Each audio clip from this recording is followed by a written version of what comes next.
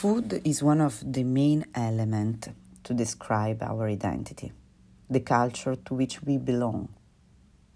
Food is humanly universal as a matter of life and death. All human beings need to eat to survive. But food, at the same time, takes on symbolic, moral, and social values, and can be considered as a container or vector of ideology.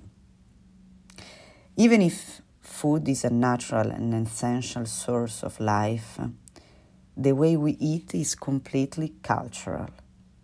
For example, many Jewish and Muslim researchers working during the 17th, 18th century to demonstrate that there was a scientific basis for which pork was forbidden, both in Islam and Judaism. First, they explained that pork meat could not be stored appropriately in certain climatic zones.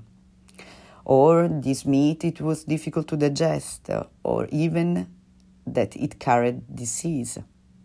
Finally, none of these reasons can really explain this taboo, because the fact of forbidding the consumption of pork meat has no scientific reason, but rather historical and cultural one.